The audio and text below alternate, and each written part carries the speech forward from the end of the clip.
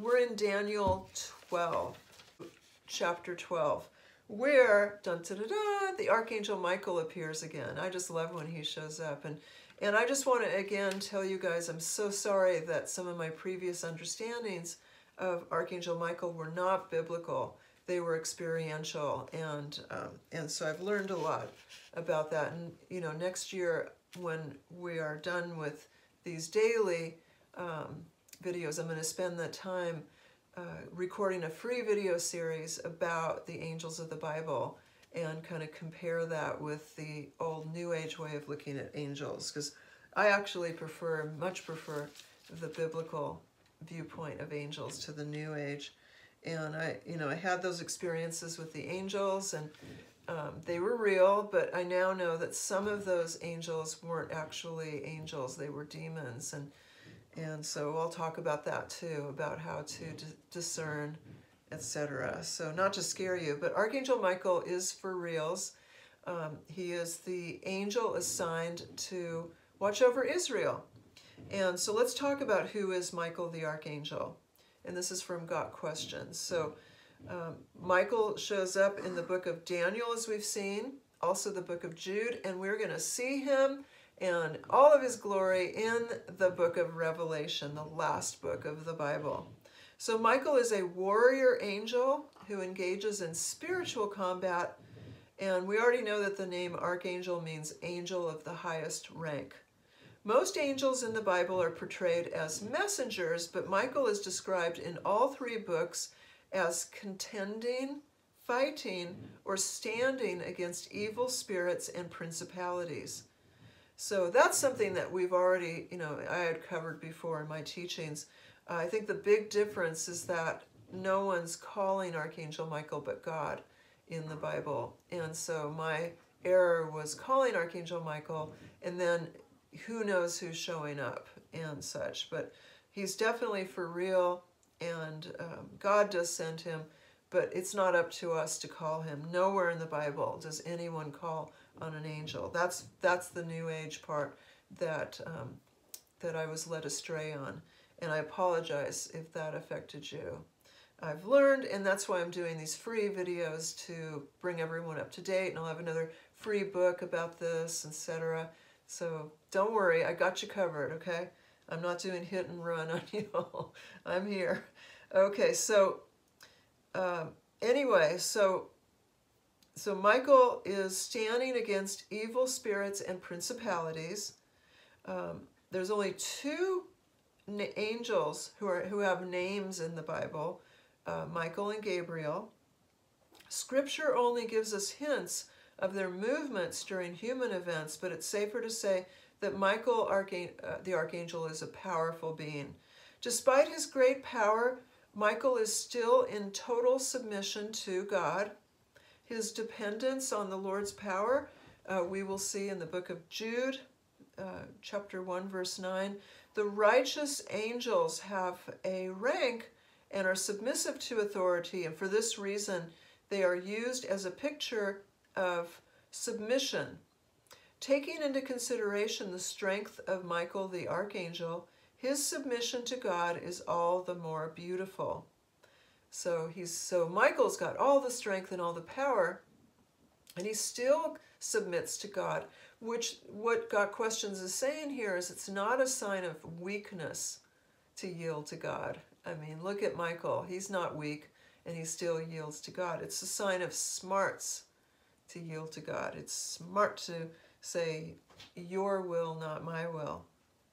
Right? Jesus said that in the Garden of Gethsemane. So the prophet Daniel is told that Michael the Archangel is the great prince who protects your people in Daniel 12:1. Daniel's people are the Jews, and the fact that Michael protects them suggests that God has set various holy angels over various countries or people groups. The demons seem to have a similar hierarchy, as we saw with the demon prince over Persia and the demon prince over Greece. And so some authorities say that it could be that there's demons and angels over every country. The fact that Michael is a great prince indicates that he has authority in the spiritual realm. And there are others. Daniel 10:13, Michael says that it says Michael is one of the chief princes or one of the archangels. So there's others. They're not named though. Michael the archangel has, it seems, a prominent role in the events of the end times. And so we're going to see in Revelation more of that. But in Daniel 12, we see that Daniel, the prophet, was told by the angel of the Lord that during the time of the end, Michael will arise and there would be a time of unsurpassed trouble, a reference to the Great Tribulation. So the angel of the Lord is actually usually attributed as what's called a Christophany, which is Jesus' spirit coming in before his earthly ministry. So anyway, during the tribulation, Israel is guaranteed protection, and this will be followed by the great resurrection of the dead. People, not their dead bodies coming out of graves, or, don't worry if someone's cremated. It's not like that. It's glorified bodies raising from the dead. Some to everlasting life in heaven, and others to everlasting not life, going to follow whoever they were following on earth is who they'll follow afterwards. So if they were following the devil, they'll follow the devil afterwards, and that's not a nice place at all. So the rapture of the church, which means that believers will be caught up in the air with Jesus and the angels to go to heaven, will be accompanied by the voice of the archangel, which could be a reference to Michael. It doesn't say though, and we can't make any assumptions. Anyway, so that's Archangel Michael. We'll meet up again with him in the book of Revelation. Our New Testament reading, 1 John, is very interesting. This is a verse that all sensitive people should memorize, okay? This is called testing the spirits. That's something that I learned the hard way. I used to think, because I was raised in this belief that there is no devil, there's no evil, the only bad thing in the world is negative thoughts, and as long as you stay positive, that you're safe spiritually. And so when spirits would come to me, I wouldn't test them. I'd think that they were all good. Everyone's an angel. And so I just want to say that I got burned really bad from that, and I'm so sorry if that affected you too. But going into the Bible gives us the antidote, and that is in 1 John 4, and I'm just going to read starting with verse 1, essential reading for sensitive people. He says, "Dear friends, do not believe everyone who claims to speak by the Spirit." So that would be like channeled authors, channeled books, people who are mediums, people who are psychics, people who say they're prophets, maybe they say they're a Christian prophet. He says, don't believe everyone who claims to speak by the Spirit. You must test them to see if the Spirit they have comes from God. For there are many false prophets in the world. This is how we know if they have the Spirit of God. If a person claiming to be a prophet acknowledges that Jesus Christ came in a real body, that person has the Spirit of God. But if someone claims to be a prophet and does not acknowledge the truth, the gospel truth about Jesus, that person is not from God. Such a person has the spirit of the Antichrist, which you heard is coming into the world and indeed is already here. And remember, there's a lot of antichrists according to what we've read here. So I just wanted to talk about the spirit of the Antichrist, which of course nobody wants to have. Maybe some people might think it's cool, but I would think anyone in their right mind would not want the spirit of the Antichrist. It doesn't give that person power or fame or glory or anything. It's just horrible. Got Question says it's vital to understand what John is saying here. A predominant worldview when he wrote this letter suggested that diverse spirits were at work in the world. Many false teachings, mystery religions, spiritual experiences, and variations of Christianity were emerging at that time, including Gnosticism. The spiritual atmosphere was not unlike what we have in the world today. People entertain countless views regarding the truth. So John presented a definitive solution for wading through this variety of beliefs and teachings. He instructed us to pay attention and test the spirits. But how do we test the spirits? How can you and I discern which teachers are imparting truth? How do we recognize if that teacher has the spirit of the Antichrist or not? So these spirits that John spoke of were not merely disembodied supernatural beings or demons. John was teaching that a prophet or a teacher was the actual mouthpiece for a spirit, so channeling demons, which I did. I'll admit it. I didn't know I was doing it. I feel horrible that I did it, but I was doing that. And a lot of people have no idea they're channeling demons.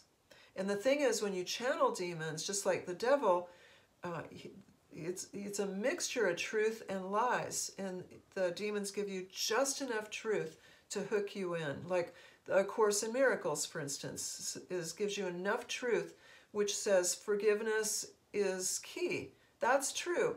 Jesus taught us we have to forgive. But then it goes into twisting it with lies that there was no crucifixion, that the only devil in the world is your ego, and it just goes on to talk you out of the Bible. And it says that the Course in Miracles is the substitute. And it denies Jesus and the gospel. So the Course in Miracles fitting under what John, who was the closest person to Jesus in his earthly ministry. If John says it, I believe it. And so John's saying that if someone doesn't acknowledge Jesus in the biblical sense, that's a false teacher. Not only false, but he's got an antichrist spirit. So we have to test this. It's, you spend more time kicking your car tires when you're trying to buy a car than you do selecting your spiritual teacher. We shouldn't go to spiritual teachers just because they're popular, there's a lot of ads for them, or they've written a lot of books, or they dress cute, or anything like that. We have to look at what John said here. Right? Right. And I learned the hard way, and I don't want anyone else to. So John says, every spirit that does not acknowledge Jesus is not from God. That is the spirit of the Antichrist. Anyone who does not acknowledge Jesus Christ as the Bible presents him is inspired by the spirit of the Antichrist. The word Antichrist literally means against Christ. People who say that Jesus is not from God are controlled by the spirit of the Antichrist. So those who say that Jesus was just a man, a good teacher, those who say, like I used to, that Jesus is an ascended master, they're channeling the spirit of the Antichrist. Like I used to, I admit it. And I have repented for it a lot to God, and I'm trying to make it up to all of you by doing, more teachings for free and such, and free books and such. So anyway, Satan opposes Christ, and he desires to deceive people into a false view of who Jesus is. The spirit of the Antichrist teaches against Christ. To twist the truth about Jesus is to twist the gospel. Satan works to spread lies about Jesus and keep us all in the dark. Just keep going reading the Bible. We need it. It's absolutely essential, especially as this world gets crazier and crazier. All right, let's go ahead and pray out our video. We sure appreciate you being with us today. Oh, our Heavenly Father, we so look forward to this time when we all gather together in this video and we all focus on your word. And we just praise you for giving us this book of instructions. We're so delighted to meditate upon your law, to learn from Genesis to Revelation about why you sent Jesus to be with all of us, and why we need to follow Jesus to eternity, and why it's so important to yield to you and not try to do life on our own, no matter how smart we are. And Lord, we just want to ask you to please join us in lifting up anyone who's angry or depressed or frightened or any sort of struggle that they're going through right now. We especially want to pray for those who are feeling lonely as we get into the holidays, those who perhaps dealing with grief over a loss, perhaps a change of circumstance, perhaps they're afraid and they can't see where they're going, but you can see where they're going, and you are with them always, and so they're never alone, truly. We know, God, that you love everyone, whether they love you back or not. And for this, we are so grateful at your mercy and your grace. And we know that you extend a hand of salvation to anyone who will accept this gift. That's a free gift. And we pray that everyone today who has not accepted your gift will say to you, God, I need you. God, I choose to turn away from my previous lifestyle that has anything that's against your will, and I apologize and repent for anything that I've done that's contemptible to you, detestable to you, anything I've done that is against your will. Lord, I'm sorry. And Lord, I am ready to ask Jesus to be my Lord and Savior. I do believe that he came to earth, that you sent him fully God and fully human, that he suffered and died on the cross to pay the price for my sin and everybody's sin, and that you rose him from the dead 3 days later. I do believe this, Lord, and I want to be saved, and I pray that you will send your Holy Spirit to dwell inside of me and everyone who's watching here,